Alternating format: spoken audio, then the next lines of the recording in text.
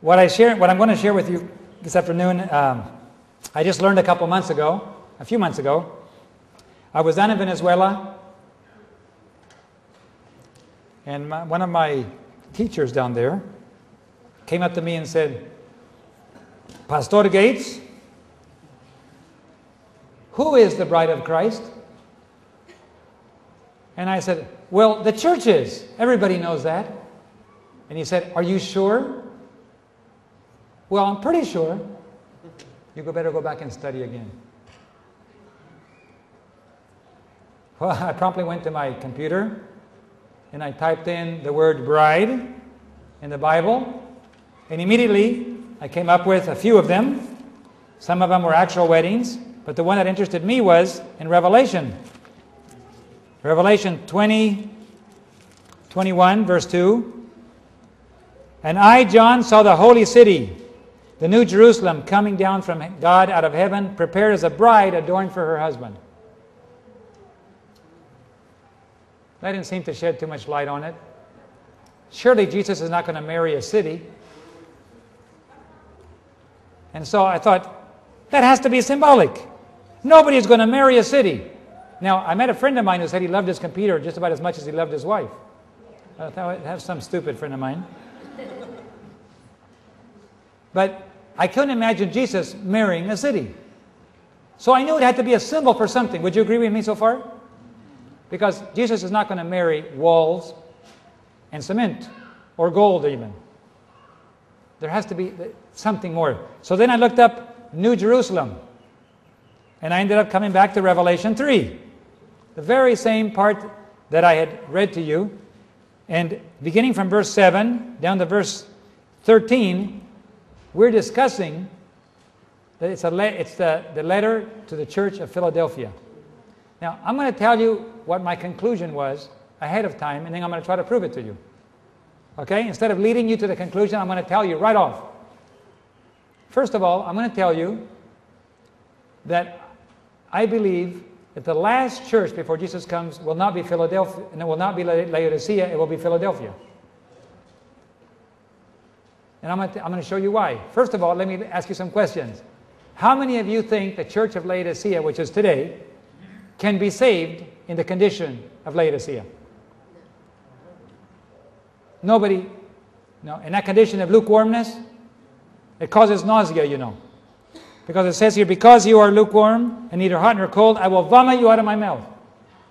I do remember when I was a little boy, my dad was a missionary pilot, and in Bolivia there was a lot of cattle. And in this airplane, my dad had two cattlemen. And he was taking them. I was in the back with one of them. My dad was up front with the other in the co-pilot seat. And I was riding in the back, and I heard my dad asked him, he said, "Excuse me," he asked the man next to him, "Do you know how to ride wild bulls?" And in Bolivia we call them chúcaro.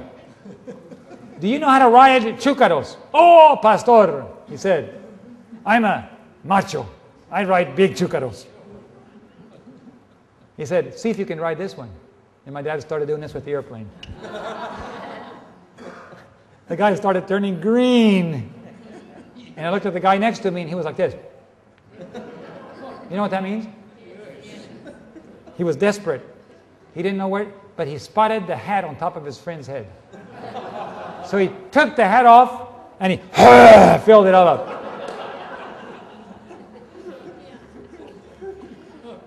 Unfortunately, it was made out of woven grass, and it started to filter out. So he said, "Help, help." My dad looked back, he saw the problem, opened up the window of the airplane, and said, "Throw it out." So he grabbed the whole hat, and he threw the hat out, but the wind blew it all back in.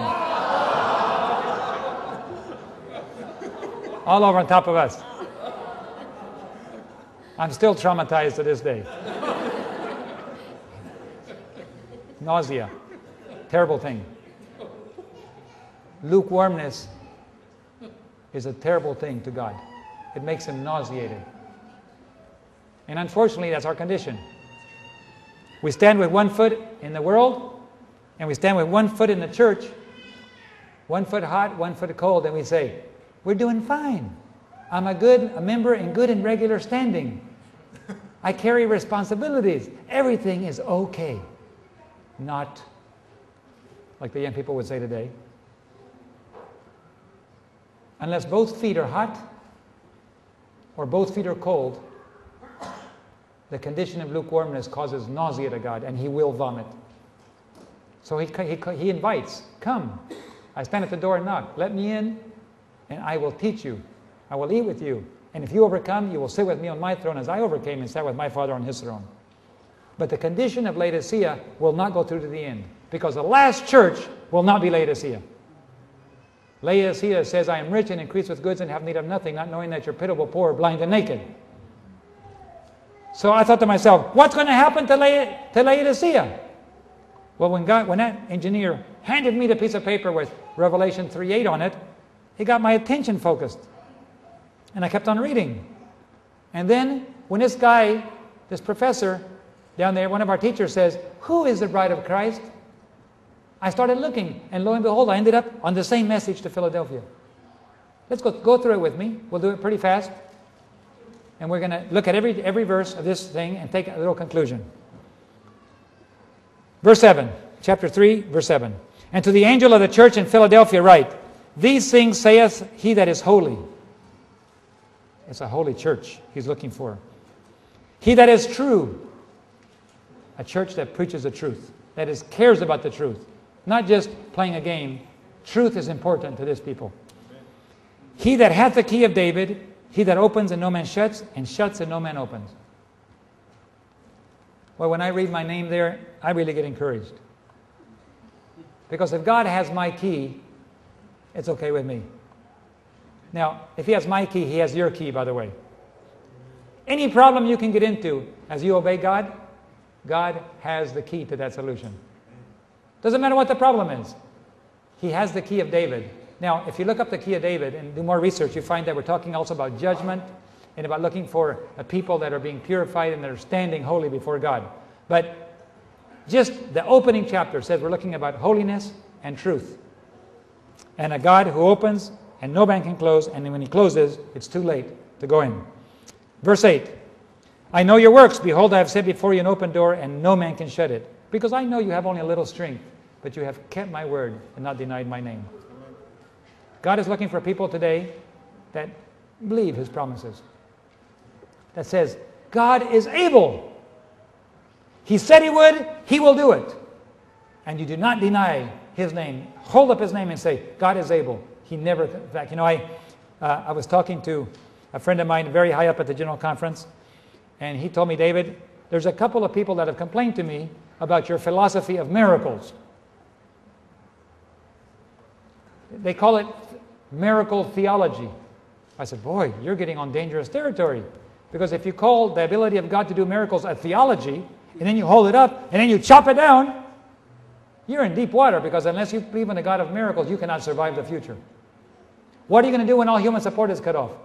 What about the latter rain experience that God provides all the resources and power to finish the work? If you think you can do it on your own, and you don't believe in a God of miracles, I really feel sorry for you. But it is not a theology, I said. It is my belief that God will do what He says. It's not. A theology is kind of a system of interpretation of Scripture. This is not interpretation. God said He would do it, He will. It's hardly a theology. He said, well, David, some people are very uncomfortable because you always talk about miracles. I said, praise the Lord, man. What would I do without that? I will not back down on that one. If some people don't want to talk about miracles, then they can serve a God of no miracles. Not my God. I'm sorry. I don't want to serve a God that cannot do miracles, because unless God is able to pull us through and provide for us, we're in the wrong boat. This is just a game. It becomes an Adventist club. No wonder some of those same critics want an evangelical Seventh-day Adventist church, like everybody else.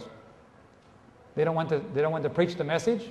They don't want to focus on our mission. They just want another church out there that's like everybody else. And if that's the case, we don't need a Seventh-day Adventist church. There's already too many out there already. I'm not interested. Sorry. I believe in a God who says He will keep His word, and I will stick with it. I don't care if I die. I have already seen it. I don't have time to, because of the time, I don't have time to look at it up. It's in early writings. I think page 20 to 19 to 20. Somewhere in that area. Anyway, Sister White was taken by an angel through heaven and was shown the condition of the church. And she said, why don't God's people have more faith? Why don't they see God's power? And you know what the angel said? Because they let go too soon of the arm of God. If they would just hang on to the arm, they would see their promises fulfilled. Amen. Well, in that case, I learned something. I said, well, I'm never going to let go then. I don't care if a month goes by, a year goes by, 18 months go by. I'm sorry, God will pay for the network. Amen. Did He? Amen. Yes. Oh, but David, now you signed another contract. He hasn't paid for that one. Oh, come on, this is not a game. He's going to pay for every one of them. Yes. And I'm not going to let go. Because the problem that we don't receive more power and miracles from God is because we let go. Well, God can't do it. I don't think He wants to anymore. I've waited a month already. I'm giving up. The angel said, if you refuse to let go, you will see the fulfillment of God's promises. So I encourage you not to let go. Even if you go through difficult times. Though He slay me, yet will I trust Him, said Job. Learn to trust Him like that. Even if I die, even if I don't see the fulfillment, God will fulfill it. And your eyes will see the fulfillment. Yes. Verse 9. Behold, I will make them that which are the synagogue of Satan, which say they are Jews, but they are not, but do lie. I will make them to come and worship before your feet, and know that I have loved you. It says Jews here. Are we talking about literal Jews or spiritual Israel?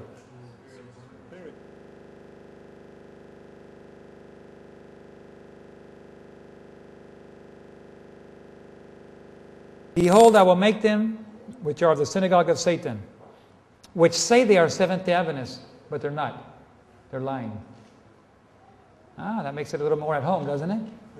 Did you know that the Seventh-day Adventist church, inside the church, the synagogue of Satan is operational? Huh?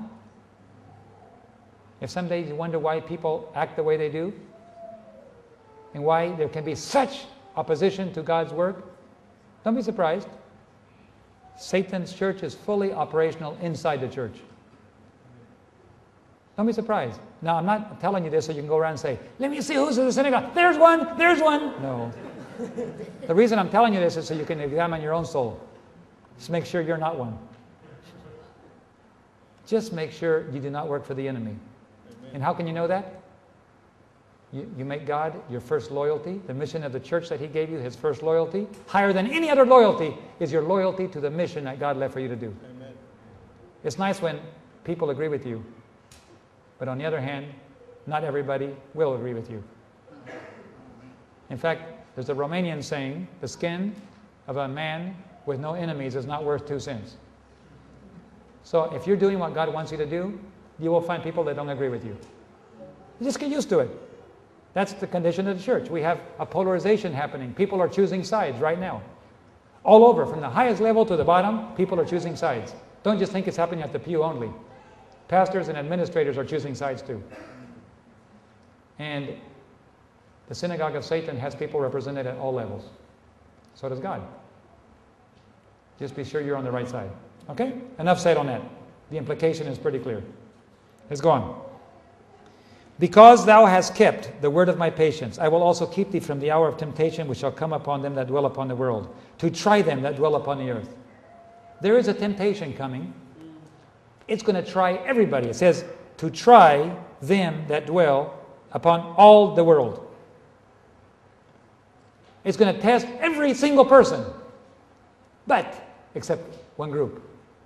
This group right here. Because you have kept the word of my patience, or should I say it, because you have patiently kept my word, I will keep you from that hour of trial.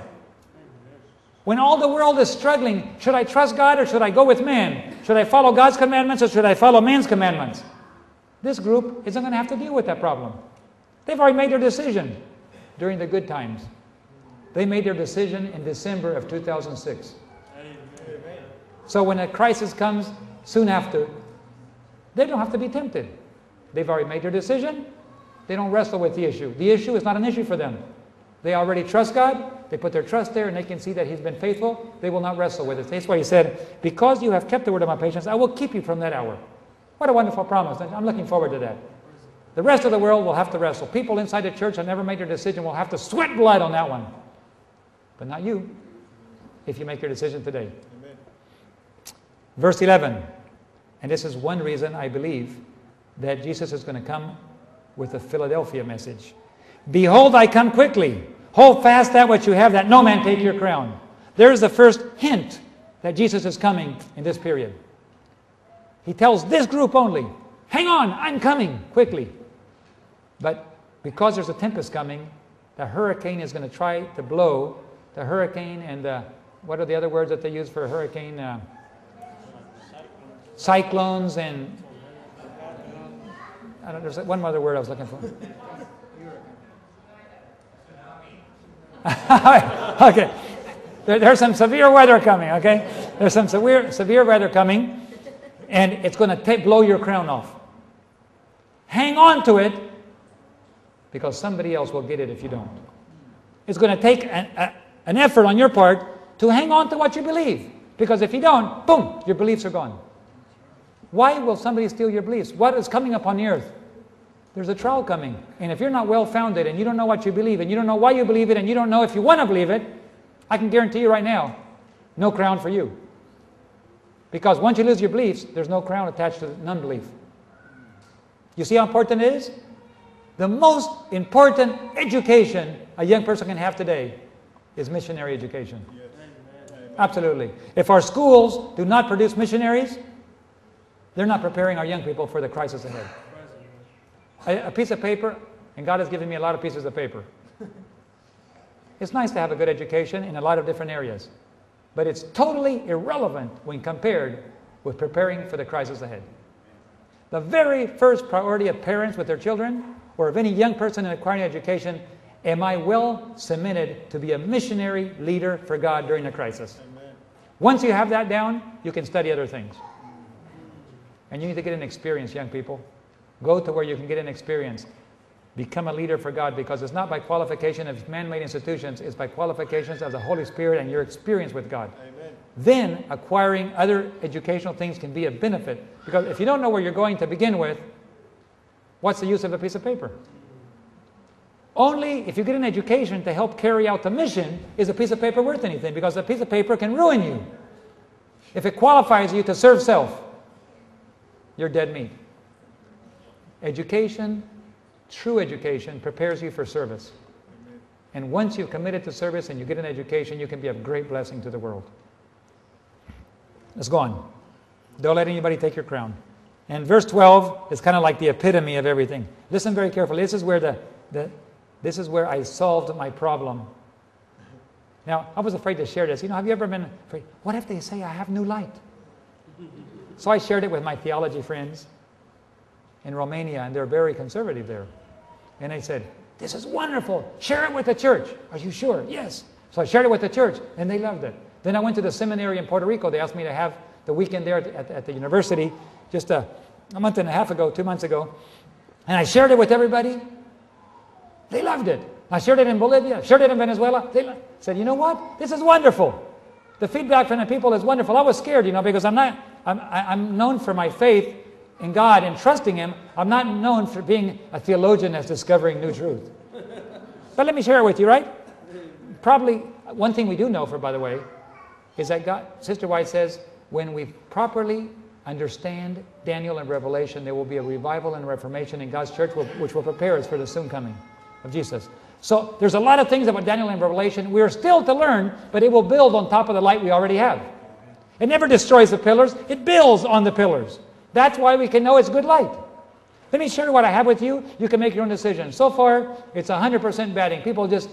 I shared it in Philippines with all of the division administration, union administrators there. I shared it. And they told me what a blessing it was. I hope it's a blessing to you. Let me share it. Right here.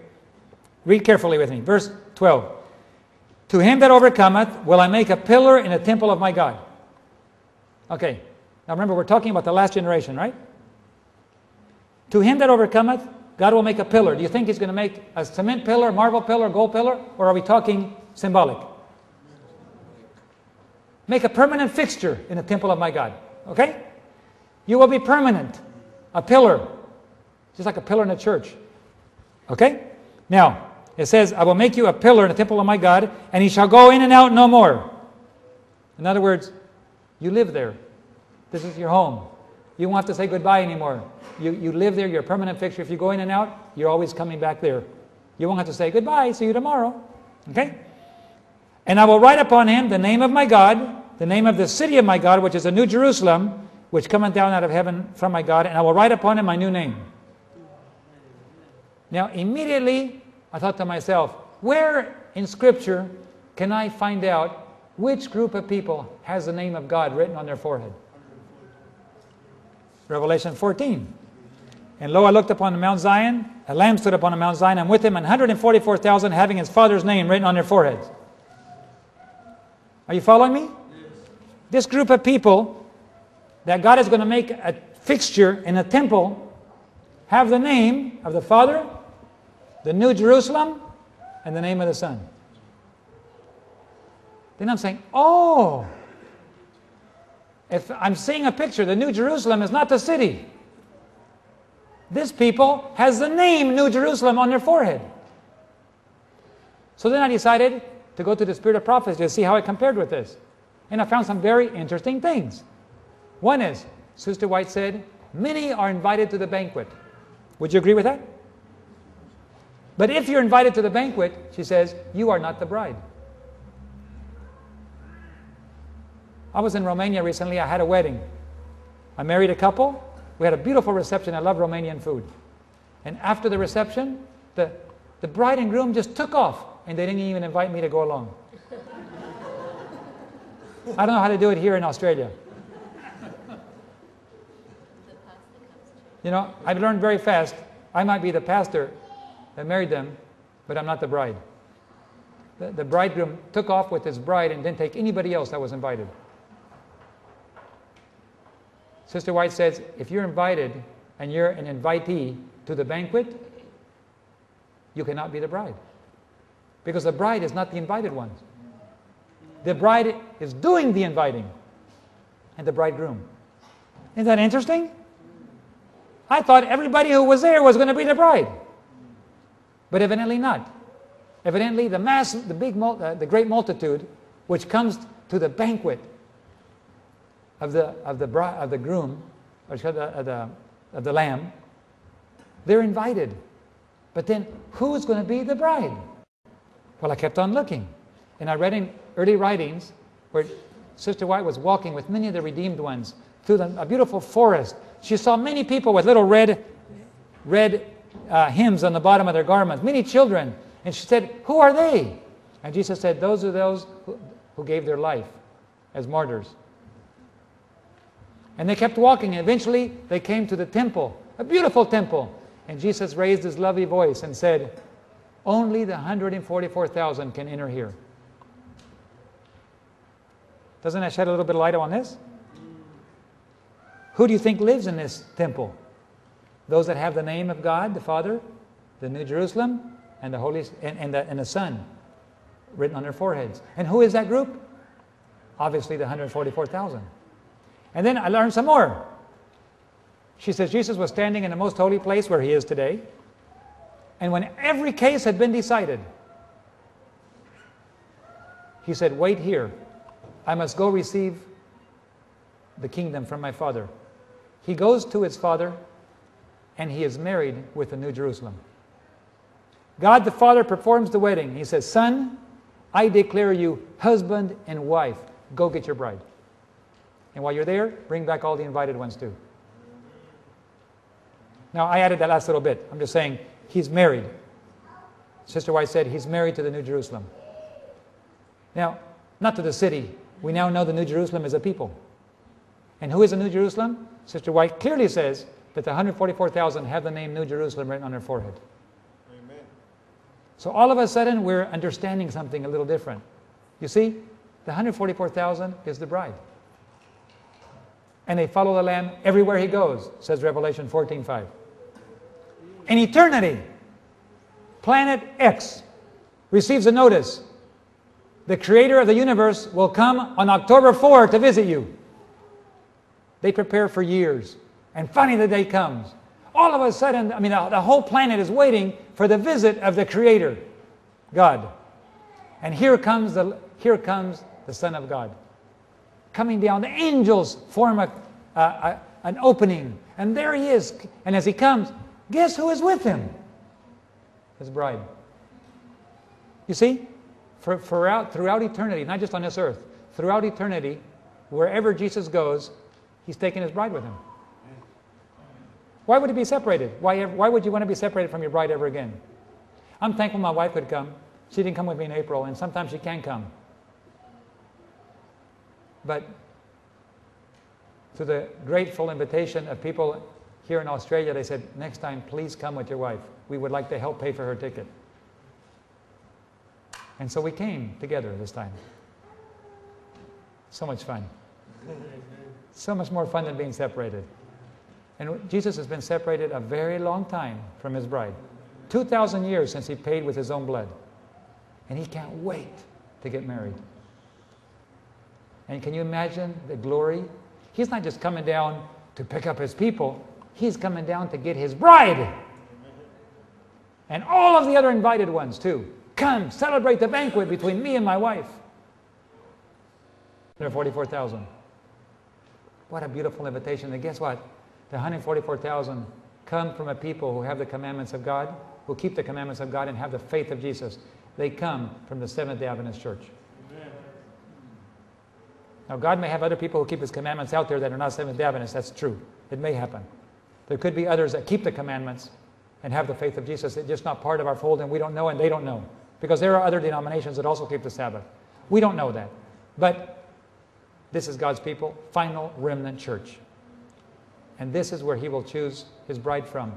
And that's why it is so important for Satan to prevent you from waking up. Because if you wake up and realize the calling, you just might accept.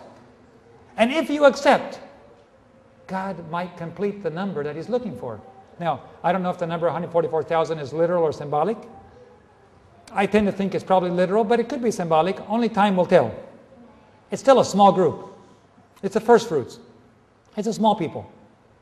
And by the way, it happens to be only 1%. You know, Gideon got 32,000 volunteers, and God narrowed it down to 300. 320 would have been exactly 1%. But God also needs 1%. There's 14.5 to 15 million Adventists on the church books.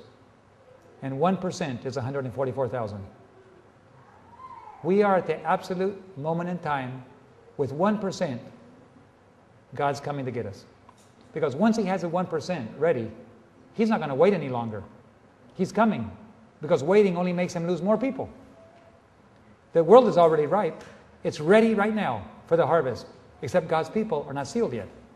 And if you read Revelation 7, the 4 angels are holding the winds of strife until the servants of God are sealed on their foreheads. As soon as they're sealed, the angels will release the winds of strife. And I would like to suggest to you, the angels already are releasing the winds of strife. That means the process is almost finished.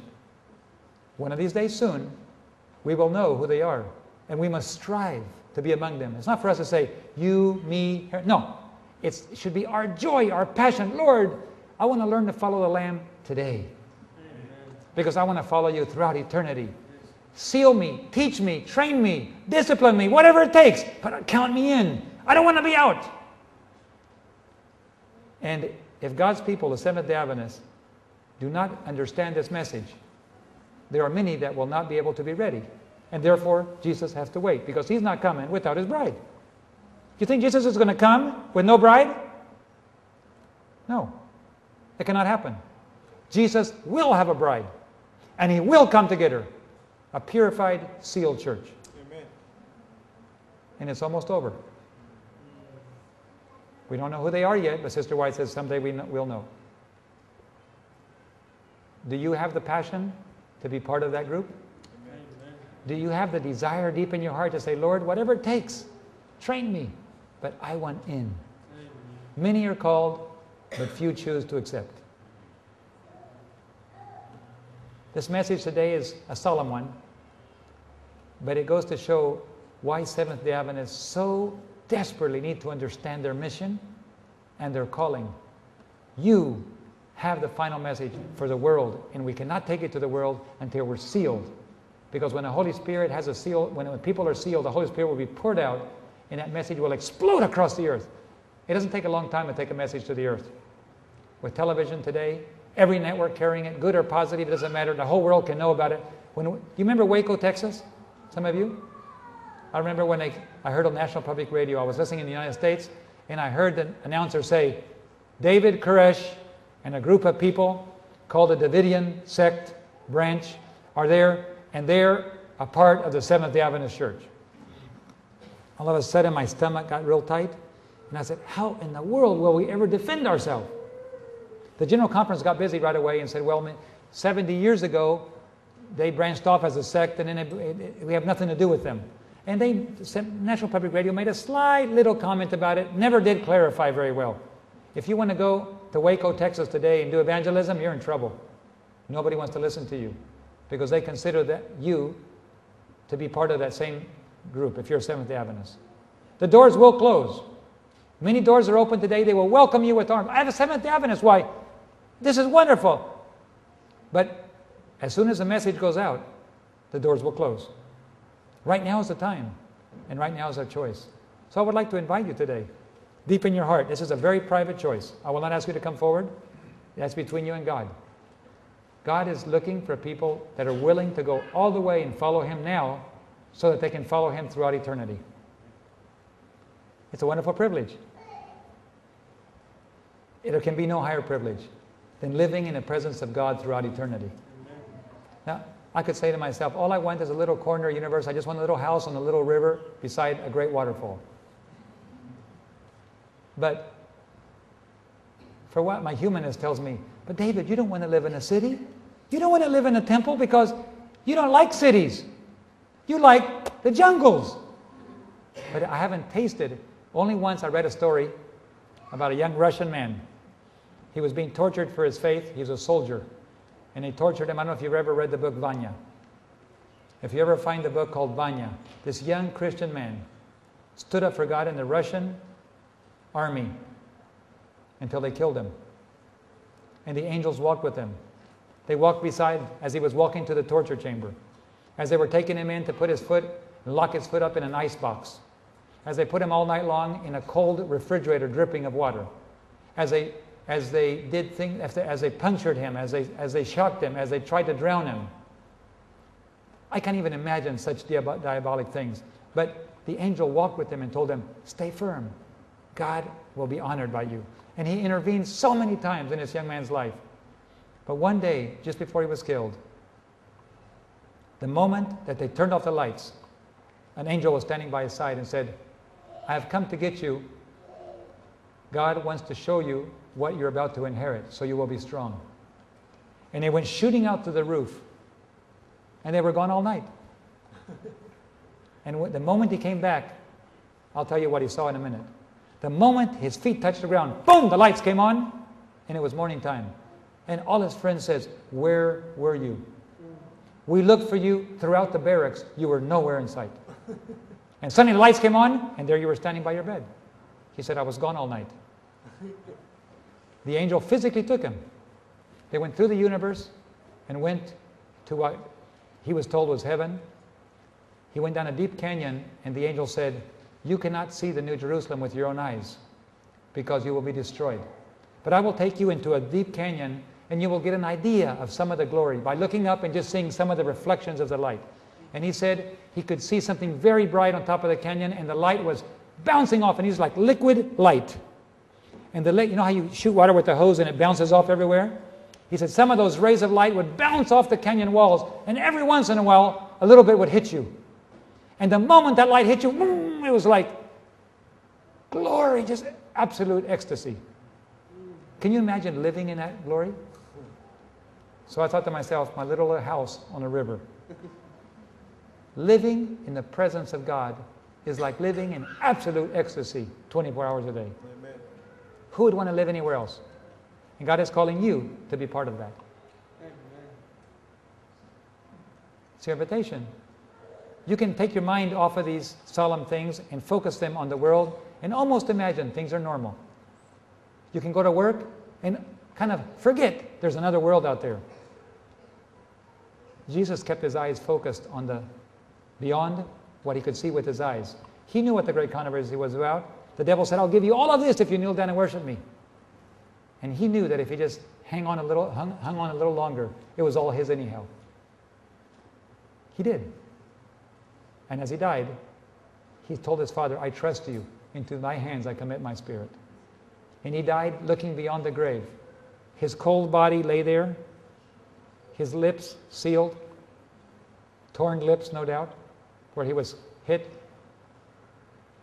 And suddenly, on Sunday morning, a mighty angel flashed down from heaven, and the light scattered everything. And when the angel said, Son of God, thy Father calls thee, come forth, instantly, Jesus took his life back again. There was a smile that crept across his face. You know what that smile was?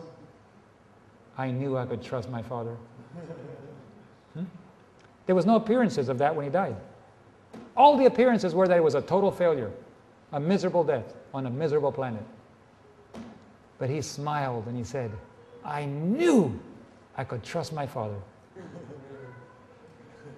And he smiled. He took off that sheet and he folded it and he said, it's conquering time. And he told his disciples, all power is given to me on heaven and on earth. Go therefore and baptize them, teaching them to observe everything I've commanded you, and baptizing them in the name of the Father, the Son, and the Holy Ghost. And lo, I am with you always, even until the end of the world. Tonight, we have that same invitation. We might suffer some stripes, we might suffer some difficulties, but keep your eyes focused on the Lamb. Amen. He's conquering, and He's coming in great power. Keep that smile on your face. It's a done deal. Let's go forward in that mighty power. All power and all authority is given to me on heaven and earth. He's in command. The nations and all the things you're seeing have to first be approved by God before God allows it. If God has to change a government in order to allow you to finish the mission, He will change the government. If God's people need to have an earthquake for something to be successful, God will do the earthquake. If He needs a whole change in government, if He needs the resources to pour out from heaven like gold diamonds raining from heaven, that's not a problem for God. Whatever you need, you will have. But it takes total commitment. There's no halfway. And then He will come and we will say, this is our God. We knew He would come to save us. Amen. What a beautiful thing. I want to be there. Amen. Even Sister White was not told she would be saved. She said, if you're faithful, you will be here. So I'd like to say, let us choose tonight to be found faithful. Amen. Let us make that choice every day.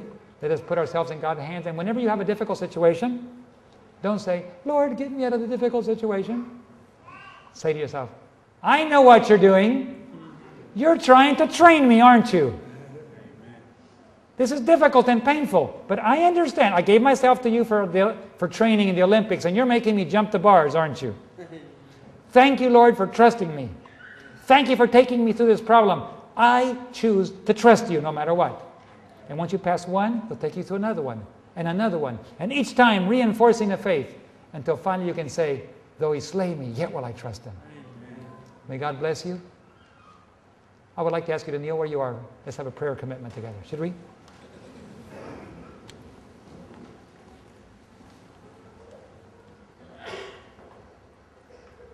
Oh Lord, as we look on the solemn events that are happening in this world,